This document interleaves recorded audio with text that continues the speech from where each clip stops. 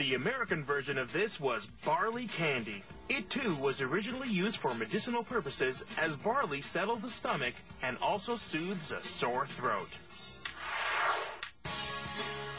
To learn more about these early candies, I headed to a small mom-and-pop shop in Madison, New Hampshire, Timberlake Candies.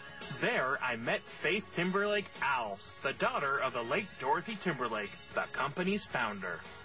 This small family-owned company has been hand-making candy with barley since 1971.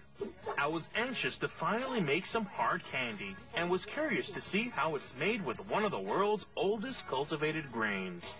How is it that you can incorporate barley in candy?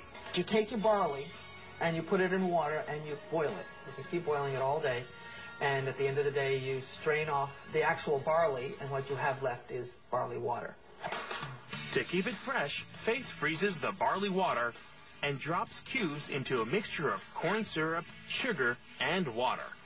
That mixture is then boiled at 288 degrees. When it was ready, we carefully removed it from the heat and added flavoring. This batch was going to be cherry. We then added some coloring and stirred. Now, that looks good enough that I can stick my finger in there. And you don't want to, because it's 300 degrees and it'll get on you and stick. Right. And those bubbles will go away eventually? They'll settle. We then carefully poured the hot mixture into metal molds. There's something very calming, soothing about this. Something very zen-like. Next, we added some sticks. All the way to the bottom, right? No, you want it to go in about halfway into the lollipop and do a little twist. Why is that? Because then it adheres to the stick better. Right.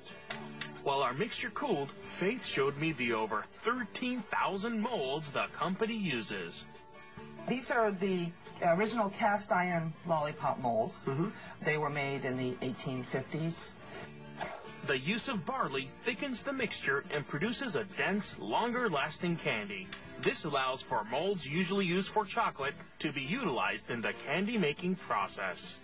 What is the absolutely most popular mold?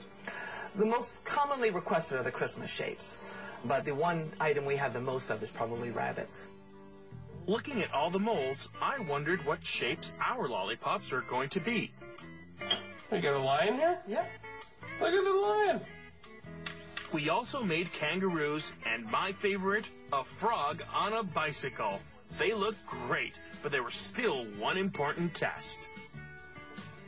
It's a little warm. Yeah? Don't bite it. Hmm. It's like biting ice.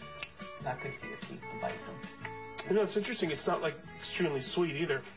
The subtle sweetness of the barley candy was a welcome change from most of today's candy. I left Timberlake Candies with a head full of knowledge and a fistful of barley candy lollipops.